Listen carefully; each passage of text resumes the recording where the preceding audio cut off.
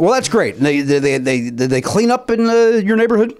No, you know, our neighborhood, it's weird.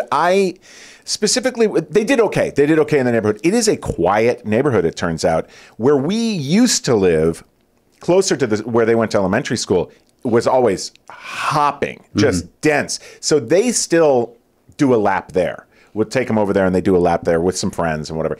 But then we do our neighborhood and it is just quiet. In fact, one person knocked on my door last night. One. You had a total of one? Total of one. Had a big bowl. We went full size because we figured, listen, nobody ever comes down to this part of the thing. And so we're ready to, hey, what's the matter, Jim? Prior to your arrival, I went on a big rant about people that do the full size can go fuck themselves. Let me explain something to you. I know. It sounds like you have a reason for it. Ours is simply, if you're going to venture down, where we live, it gets a little dark in our part of the street, and there's nothing beyond us. So you would have to sort of peer down the street and go, yeah, we can go knock on that door. Or you go, forget it. High efficiency is to skip that house and go somewhere else. So if someone were to come down, they got a full size, but that's one that we handed out. Otherwise, we were just sitting on a mountain of everything. I understand what you're saying. It sort of breaks the rules that we've all agreed to, that we're going to hand out a nice little piece of candy. We want to see you with your costume. It's a nice little transaction. And then these other assholes are like, hey, come here. You know, it's like the guy at the graduation party who gives out $200 and you're like, I got $20 from Uncle Jimmy or $200 from this guy. I like him more. Right. That's how it goes. No fair. So you want to be liked. I want your big candy. Desperately to be liked. That's why I'm fixing my teeth. It all makes sense. By the way, gotten taller. I don't know if you noticed, I've gotten taller. You look taller when you walk in. That's something I was going for. You, by the way, beat us by one trick-or-treater. Oh, no. 0? 0. How? I don't know. Even by mistake, somebody should have come up to our house.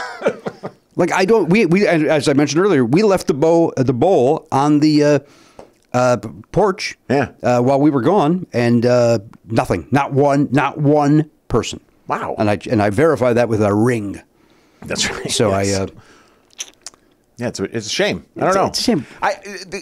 My wife did bring up, Virginia said, you know, maybe next year, because B is getting older, maybe we'll do the thing where we'll maybe throw up some lights, you know, because we do decorations, but again, where we are, you'd really have to come around. You got to get some bright display. Put up, maybe make some sounds, put up some lights, something not scary, because we have a lot of young kids in our neighborhood, but just something to make it seem worth walking that extra block. Do you think there's a chance that in the neighborhood you're not liked? Oh, absolutely. I know he's doing all this other stuff. I know I'm not. I would love to tell you about a small, I'm not going to call it an altercation. It was an interaction. There is, in our neighborhood, they're trying to, there are a lot of local signs for a local congressperson to weigh in on some zoning that's being considered for our area. We have one of the signs in our yard. And a group was coming around making a video that is promoting, or they're on our side. They're saying, you know, stop this zoning that's happening. And they were filming in front of our house, and I was sort of watching from the window. Now, I didn't know what side they were. I knew that it was a video about this zoning thing, but I didn't know at that moment what anything was. The person from the group who's, I see them kind of looking around, and they point at the sign on our yard, and he starts to walk into our yard and take the sign. Now, I bang on the window, and I go, hey, can I help you?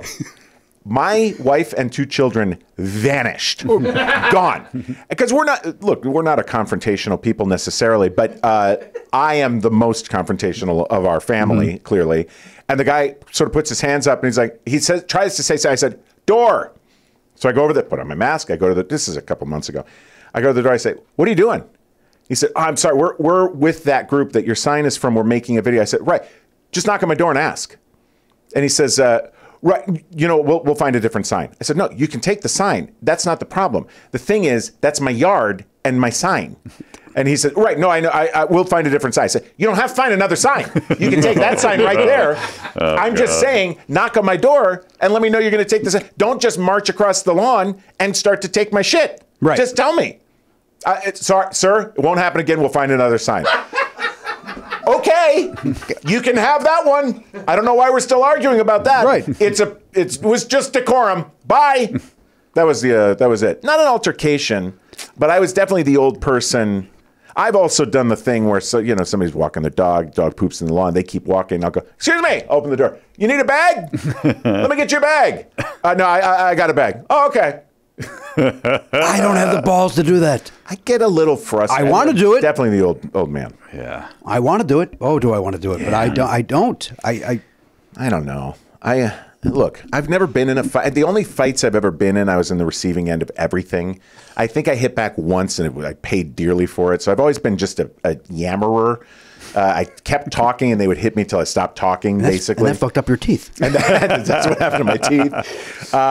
So I don't have a problem but if anything ever turned even kind of sniffed at being physical, I'd be like, nope, never mind. And it would be gone instantly. Yeah. But I feel I'm good at being loud. I'm just not good at anything else. Well, and this new height has to be helping, right? Yes, absolutely. More imposing than you've part of been. what I'm going for, yes. Stretching it out on the rack.